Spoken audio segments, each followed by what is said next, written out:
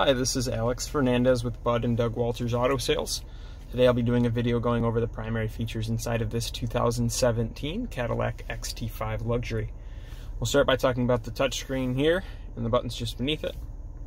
We'll work our way down to the climate control and then to the center console with the shifter and some of the mode buttons here. And then we'll work our way over to the steering wheel, the buttons on it, and the stalks behind the wheel, as well as that screen and the gauge cluster there. Then we'll move over to the left with the switches we have here. And finally, we'll talk about those buttons just up above in the center console there. Coming back to the touchscreen, right now we're looking at what's called the home page. You'll see we have a little house icon. Pressing that would take us back to this screen from any other function that we were using on the screen here.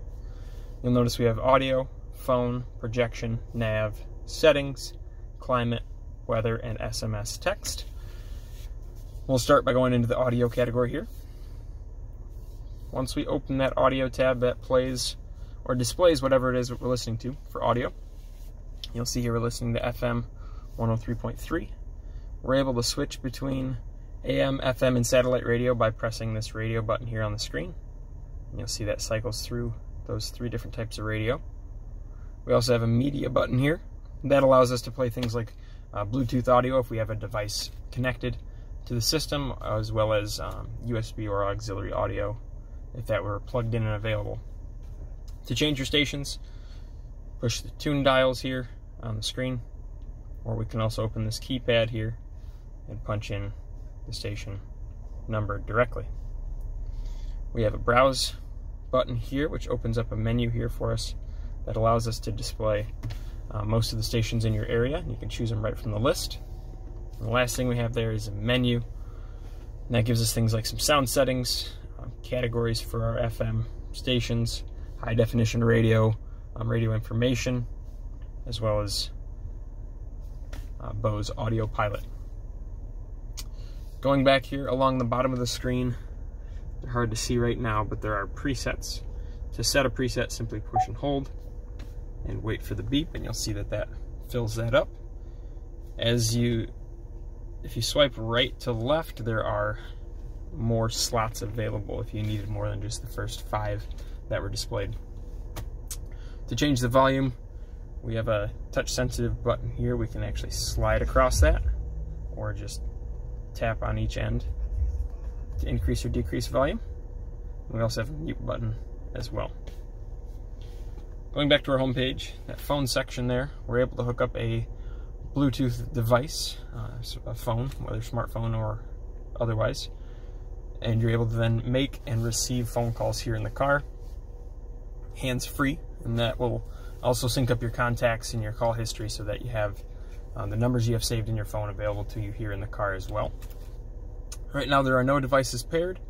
To begin that process is very simple, very straightforward. Simply press the pair device button there, and you'll see then you need to begin searching in your Bluetooth settings on your phone for the Cadillac Q system. Once you've found that, simply select it on your phone and the system will walk you through the prompts to confirm pairing. And again, that will sync up your contacts and your call histories, so everything there is present in the vehicle with you as well. Going back to the home page, we have this projection icon. The projection icon enables the use of Android Auto and Apple CarPlay. Those programs run on the respective smartphones, Android or an iPhone. Those allow you to plug your device into the USB port of the vehicle and then access things like your favorite navigation apps, whether that's Google Maps, Apple Maps, or Waze. You would also have access to all your phone calls and text messages, as well as music or podcasts or any audio that you'd listen to on your phone. The next icon we have is navigation. When we press that, we'll see a map view with a little menu here on the bottom. We'll push destination here to actually be able to plug in where we'd like to go. You'll see we can search by address, intersection, points of interest, recent destinations, or if you save contacts with addresses, you can have those there as well. We also have a search bar just up at the top that allows us to type in an address or a place as well that would then search for that destination for you.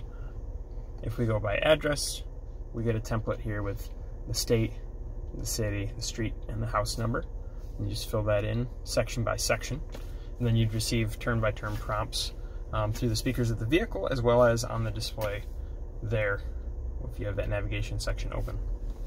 Next we have settings. Allows us to change things like time and date, some radio settings, some vehicle settings, things like that.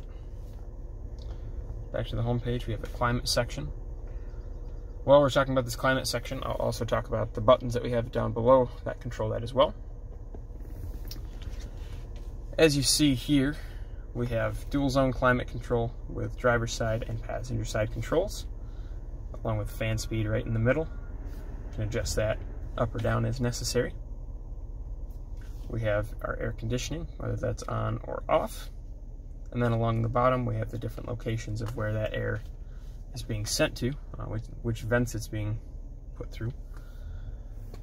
Down below, we have similar controls. We have driver's side temperature, passenger side temperature, and fan speed in the middle. It's just a up-down toggle switch.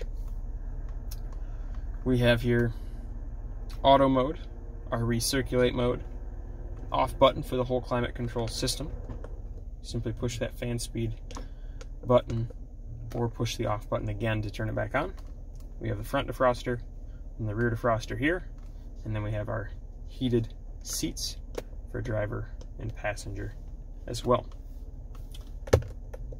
If we change the passenger temperature, they can be separate from each other, different from each other, and you'll notice that on the screen we have the sync option that appears. Once we've changed that or selected that, then the two zones become one, and changing that driver's side temperature changes both zones together. Going back to the home page, we have weather, which does require a SiriusXM Travel Link subscription. If you subscribe to that, you'll have that function available to you. We also have the texting section there. If your paired Bluetooth device is compatible with this function, the vehicle will be able to display your text messages to you and read them out to you when you receive them in the vehicle. Looking down below here, we have the shifter. It's an electronic shifter. To use it, simply squeeze this button here on the side. To put it in drive, pull straight back. To put it in neutral, push straight forward and hold. And to put it in reverse, push straight forward and move to the left. To put the vehicle in park, you simply push that P button. And the last mode we have there is the manual mode.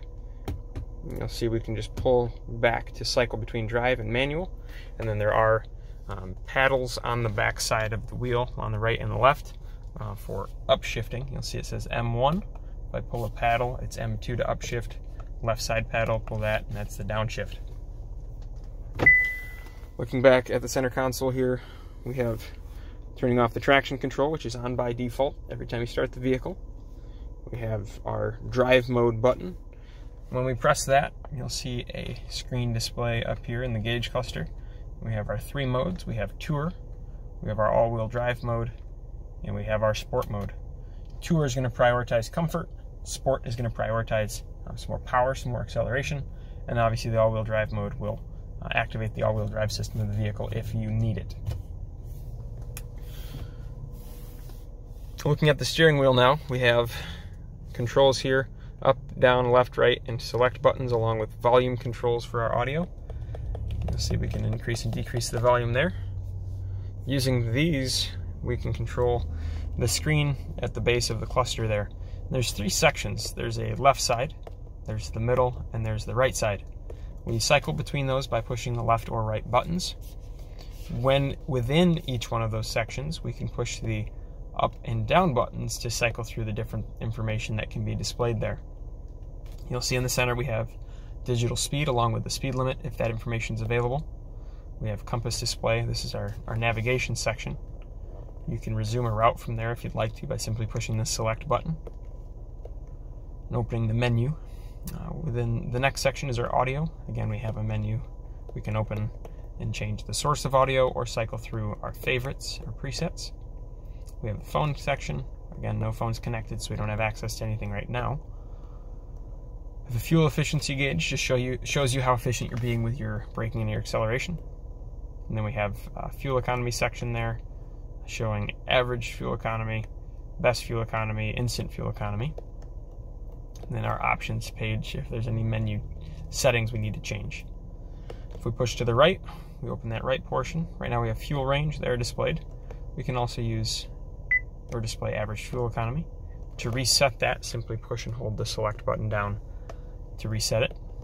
We have that efficiency gauge, the compass display, speed limit, our cruise settings, our following distance with the vehicle in front of us in seconds, our battery voltage, oil life as a percentage, tire pressures, and then just a blank page to tell you you're back at the beginning. We also have trip odometer inside of there. Again, hold select to reset, along with vehicle odometer and vehicle speed. Moving to the left side, we have vehicle odometer displayed there, and that's actually the same set of information as what's on that right side portion. And so again, you can choose what you'd like to have displayed there. These two buttons here, these allow us to cycle between the presets that you have set on the radio, or would skip a track if you're listening to Bluetooth or anything like that. On the left side of our wheel, we have our cruise control settings here. We have our on-off switch. We press that on-off switch. We have a little icon that appears in the speedometer there. Once you're up to speed, push set to set the speed. To accelerate, push the plus sign.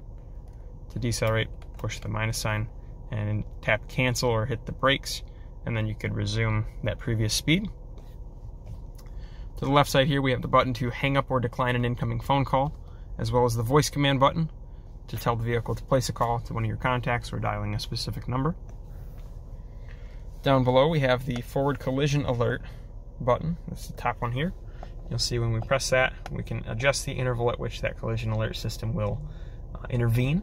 So if we're coming up on slower or stopped traffic and weren't slowing down, whether you're distracted or whatever the case might be, with this collision alert turned on, the vehicle would grab your attention by flashing some lights up on the dash and beeping a loud sound so that you can direct your attention back to the road. You can adjust the interval at which that system would intervene, 1 bar being the closest, 3 bars being the furthest. Right beneath that, we have our lane departure warning. We can turn that on and off as well. With clearly marked road lines, if you were to drift out of your lane, the vehicle can alert you to that drifting that you're doing and try to, again, get your attention back to the road. And the last button we have there is our heated steering wheel here for the wheel. Looking at the stalks behind the wheel, we have our windshield wipers on the right side. To use those, simply rotate or push the stalk up to go through the different speeds. We do have rain sensing wipers, so if you put it to this first position, we're in auto, which will speed up and slow down given how much rainfall there is, but you can also adjust it yourself using this portion here. We have low speed, and then we have high speed as the last position. To do a single swipe, simply just push that stalk down 1 time.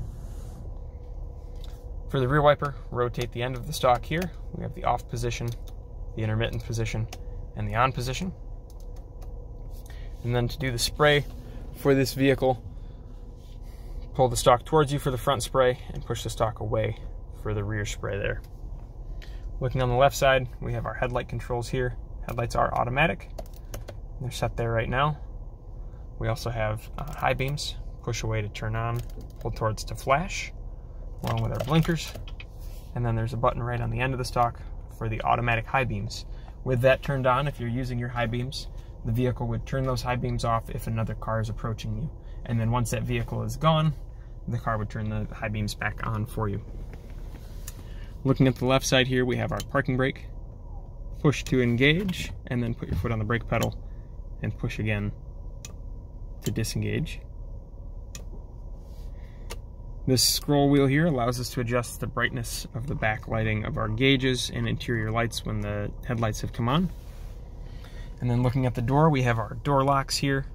We have our driver's seat presets. We have 2 slots, push and hold set, and at the same time push and hold the number you'd like to use once your seating position is set. And then the last button there is the easy entry exit button. When you shut the vehicle off, the car will move that seat back out of your way so it's easier to get in and out of. Looking at the door, we have our window switches here. We have our window locks, our power folding mirrors here, and then our mirror adjustments. choosing which side we're adjusting, and the control pad there to move it as necessary. And tucked away here is the powered liftgate function. Push right in the middle of that button to open and close it. And we can also adjust its height from max height to 3/4 height, or we can turn that off altogether and make that just a manual liftgate. Looking up above here, we have controls for our dome lights. Press those to turn them on. We have the switch that tells the doors opening to turn the dome lights on. And then we have a button to turn the dome lights on in the whole car altogether. We have our OnStar related buttons here. So the call button, the OnStar button, and an SOS. OnStar is a subscription-based service offered by GM that offers things like turn-by-turn directions, stolen vehicle recovery, and roadside assistance. We also have controls for our sunroof. This piece here to open or close the glass, and the one on the right side to open and close the shade. Right behind that, we have 3 programmable garage door buttons, so you can program your remote and no longer have to keep it in the car. And the last thing there, we have a glasses case up at the top. Those are the primary features of this 2017 Cadillac XT5 Luxury. If you have any further questions, please refer to us at waltersautos.com, or feel free to call 269-375-7008 with any further questions or to set up an appointment. Thank you.